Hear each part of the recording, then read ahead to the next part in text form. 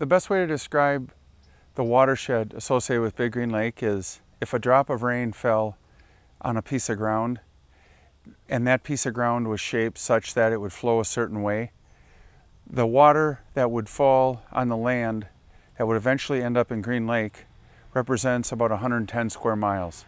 40% of it is in Fond du Lac County, and the other 60% is in Green Lake County. In an average year, the lake takes in approximately 20,000 pounds of phosphorus.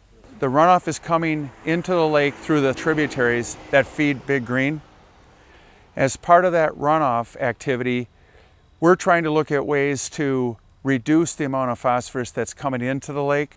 Already this year, in 2013, we've written 8 grants, and out of those 8 grants, we've raised, in effect, close to $1.5 million to be used toward these BMPs.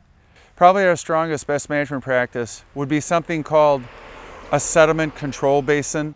If you can picture a farm field as an example, and you pick out the low point of that field, and you excavate an area that acts as kind of a trapping basin. When you talk to most scientists, you'll hear phosphorus and sediment almost go hand in hand because the phosphorus attaches to the sediment. So that when you have a rain hitting that field, you want the sediment and the attached phosphorus to settle in that basin, and then after X number of years, you're going in and you're excavating out that sediment and associated phosphorus. We estimate that 80% of what runs off into Green Lake is coming off of agricultural land. There are also some short-term things that we're doing, like the additional weed harvester. We applied for an AIS control grant. The AIS stands for Aquatic Invasive Species. So we're actually going to be introducing chemicals into the shallow water areas of the lake, Byers Cove, the Mill Pond, Silver Creek. But the reason why they're effective is those aquatic invasive species come up, they're the first plants that come up in the spring, and they actually bloom at colder water temperatures than the natives. It causes multiple problems because it creates a canopy on the water surface.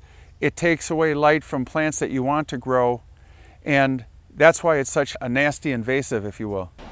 So by timing our treatment, we can knock out the ones we want to take care of without harming the natives that we want to stay in place. In Silver Creek, we've revitalized that estuary. The water clarity used to be the same in Silver Creek that it was in the County K estuary. And it was basically under a foot. The Silver Creek estuary is now a very healthy fishery that supports all of Big Green Lake.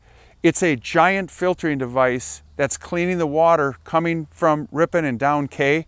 Those plants are fantastic for filtering out phosphorus, and everything about that project is a success regardless of which scientist you want to talk to. People are surprised when I tell them you could put 2 Lake Genevas in Big Green Lake. They're surprised when they hear that in terms of water volume. So although it takes time to affect change, it also can be forgiving, but it can also make us a little bit complacent, and we need to be careful of that. I still think Big Green Lake is a beautiful lake. I still think it's the best lake in Wisconsin, but I just want to make sure that we all leave it better than we found it, and I think we're on the right path.